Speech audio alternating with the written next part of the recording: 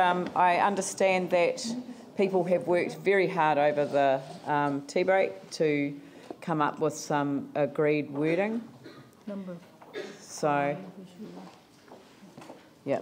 So can we get that up onto the main screen? Yep. That's great. Okay.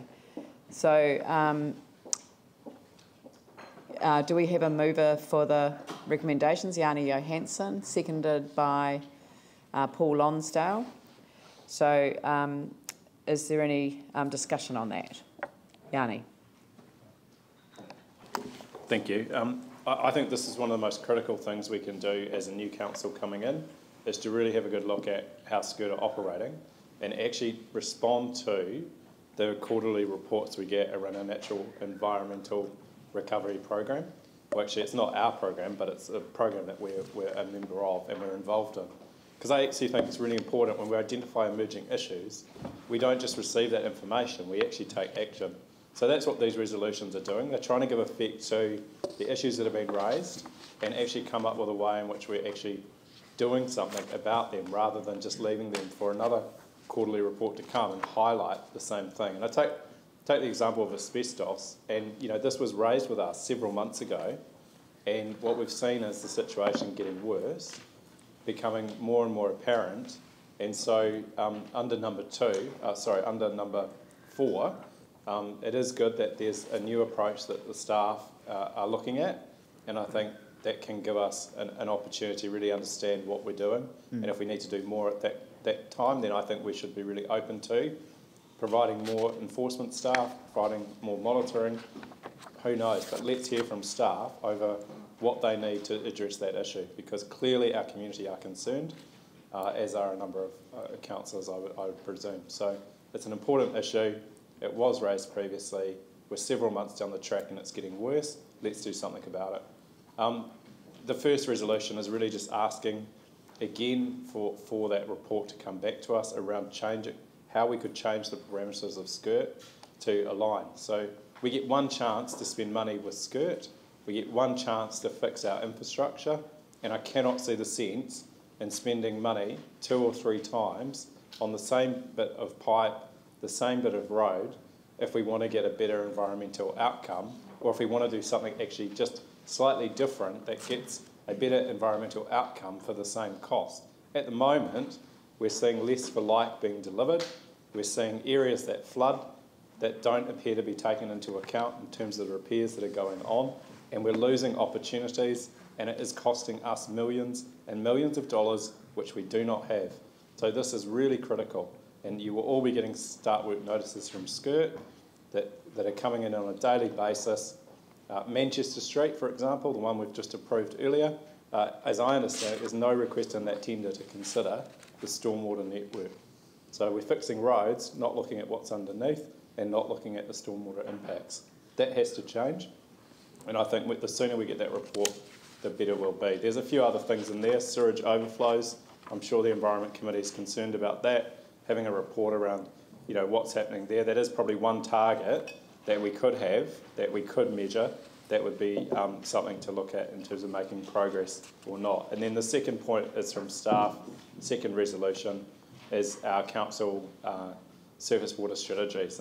And staff have said this is one of the key differences with SCIRT's approach. So I think it's really important. I just, in terms of the staff resolutions, the second one around the regular reporting to the recovery strategy, I did want to flag that I'm happy for the report on a quarterly basis going there, but I do think there's a time lag, and I think we need to actually get this report in front of the council as well as that committee having it. So I just wanted to signal that maybe we could just amend that one slightly to ask that we get the reports at the same time as that committee so that we can all actually see what's happening. Thank you. Yep. Is there a recommendation that needs to be adjusted in that regard? Can you scroll up? Oh, I see. Because I did speak to Chrissy Williams in the break, and she did indicate that she will be providing the report to staff as early as she can in that sequence, so that it can come to us much more quickly than it does now.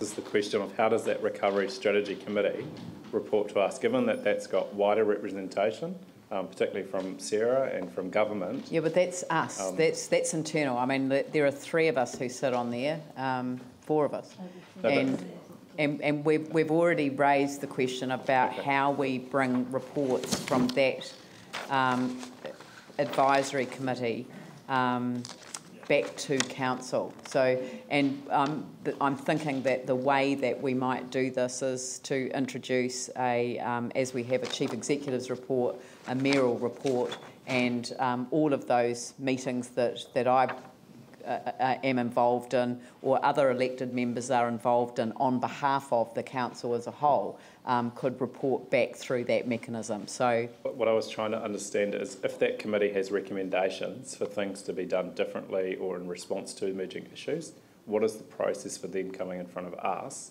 No. We are representatives of the council on it.